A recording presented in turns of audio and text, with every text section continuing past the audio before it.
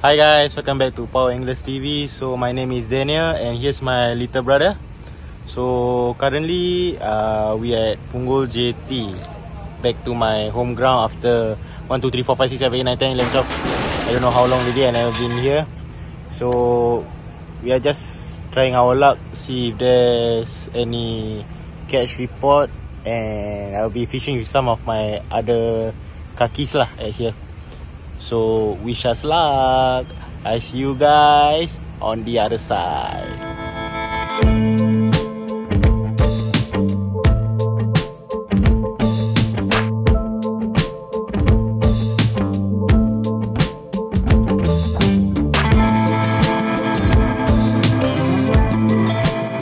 So hi guys, update the catch report.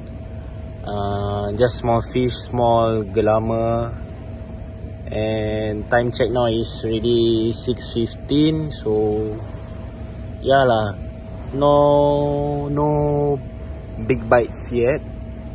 And I forgot to film just now. My friends were here fishing together with me, and my younger brother is still there fishing, still trying our luck. Yeah, so yes, sunset.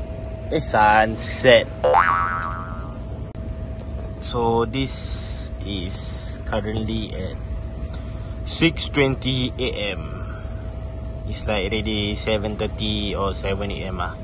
So that's one of my surf rod spinning, then one multiplier, then my younger brother there fixing his rod. Yeah lah. Currently the place looks like that. The jetty itself, the police post, the staircase. Yeah lah. Nobody lah.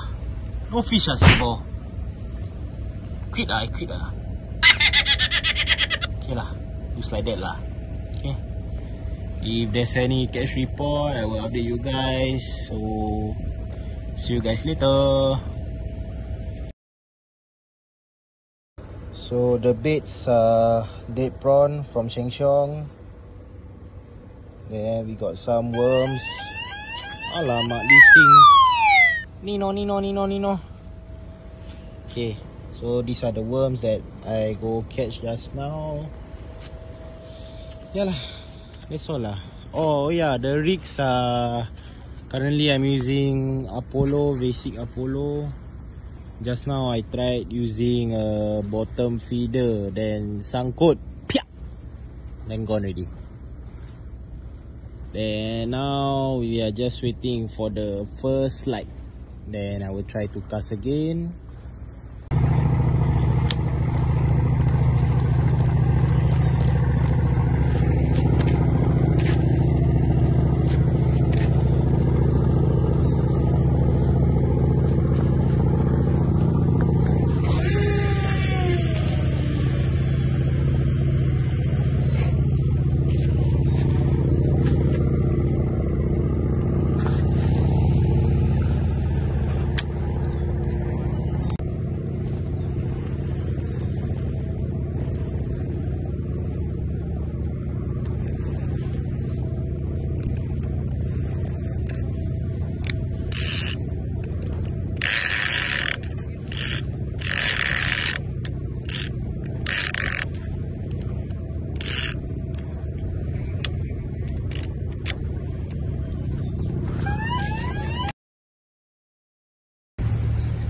Okay, now time check is 8:30 AM. There's still no catch report yet. It's been a very slow day, very slow bite. Oh, I think I no more luck Just no luck lah, basically. So yeah lah, my younger brother there still trying his best. He not giving up I want to give up already. I want to, but it's okay. Young people lah. I very old already. So yeah, I don't know lah. No fish. Aiya. Okay lah, I update you guys if there's anything. Bye bye.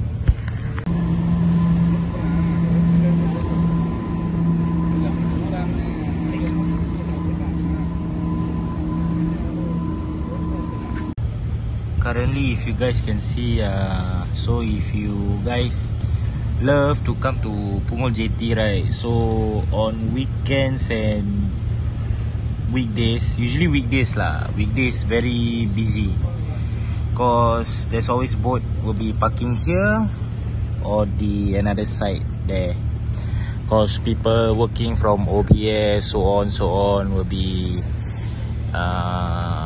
entering the boat lah to go to Pulau Ubin for their working lah basically. So yeah, so if you want cast, you can cast, but if the boat move, then it's either you want to reel back your rod or you don't reel back, that one up to you lah. Cause can say over 100%, 80% the boat will hit your line, 20% the boat won't hit your line. So that one I cannot say anything lah, it's just luck lah basically. If hit your line, then bye bye lah, no more line. So yeah.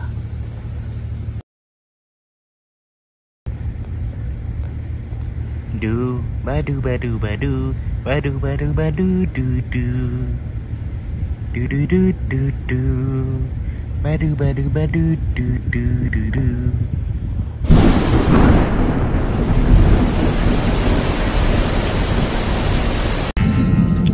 So hi guys, we have come to the end of our fishing trip today at Punggol Jetty. So no biggies, that's sad.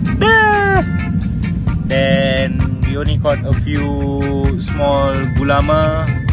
Then one small stingray was released back. Never caught on footage cause raining just now. Then that's all . So yeah, we have come to the end cause my younger brother also tired already. I don't know why he's so tired. I still energetic cause no fish what. Must chase for the fish, but it's okay. There's still more days to come. So yeah lah. So I see you guys on the other side.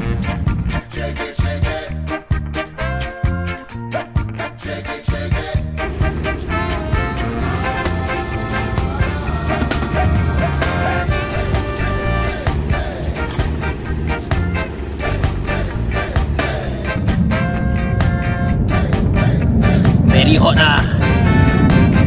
Cannot ready lah. Water finish lah. So hi guys, we have come to the end of our fishing trip today.